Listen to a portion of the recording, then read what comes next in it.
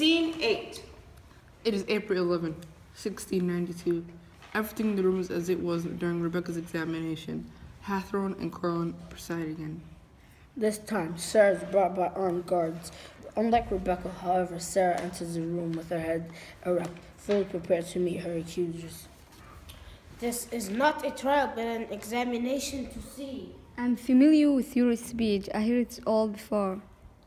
Very well, Sarah Cloyce. You stand charged with witchcraft against the girls Abigail Williams and Mercy Lewis, and against the slave John Indian. Speak then. I was hurt. Who hurt you? Her. She choked me and punched me and bit me until the blood came. You are a liar. John Indian recoils, as though burned from the scorn in Sarah's voice. Who is forced you to make this charge? I think we all know. Before the minister can answer, Anna rises from her seat. She attacked us with a knife. See, here is the proof. The news brings a loud buzz from the crowd. Then a boy stands. That is my blade. I broke it yesterday near the green, but could not find that piece. I will show you. You could, yeah. The guard hands the boy the piece. The boy demonstrates that his nephew and piece fit together. What deception is this?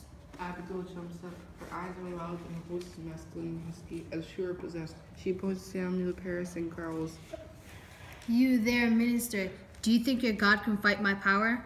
Before Paris can reply, Abigail's voice and manner change, back to that of a frightened girl. Her arms fly up and she clutches her throat. Help! I'm choking. Go away. Do not let her hurt me so. You have seen the devil in this poor girl. How do you plead? Innocent as an amber child. I am a Christian woman, a temple of a God, and whoever accused me falsely, God will destroy. Sammy Paris look uneasily at Sarah. The girls are clearly upset by the firmness of Sarah's words. For several seconds, there is silence.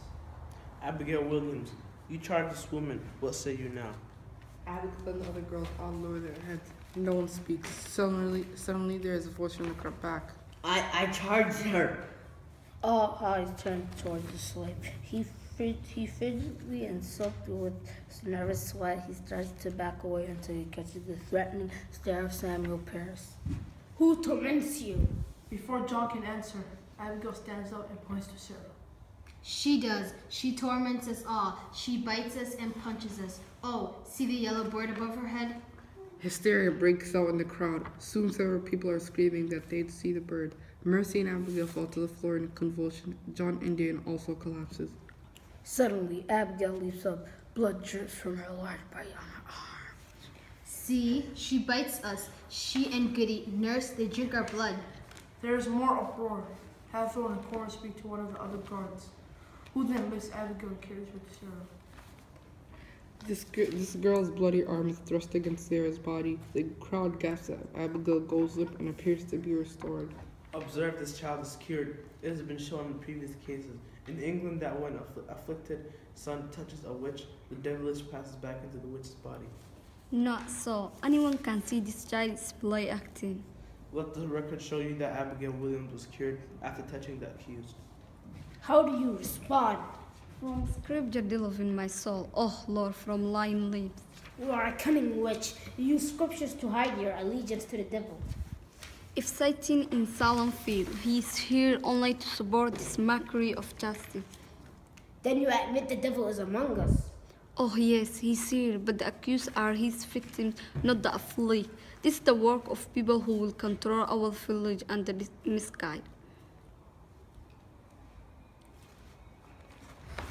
This people fall silent. It appears that Sarah's been made to a sign. Then Judge Hathorne confronts her. There is one more test of your guilt or innocence. You must repeat the Lord's prayers. What?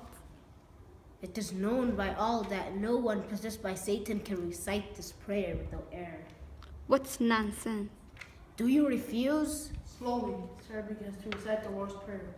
Our Father, which art in heaven. The crowd hangs on every word. Many lips move slowly, following along as Sarah speaks. With the final amen, Sarah completes a flawless recital.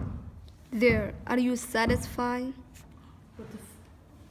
Now most of the people are clear at Sarah's side, Hathorne and Corwin. At the moment, bedlam breaks loose. Young Anna lets out a piercing scream. The other girls twist and turn as though struggling with an invisible force. Then Anna leaps to her feet. She has bewitched them. Witch. She's a witch. Liars. Liars. Take her away. God knows whom you reserve. You will be answered to his justice. Take her away, I said. Struggling and kicking, Sarah is dragged from the church, but she has her last words. There is not stopping it now. No one is safe. No one.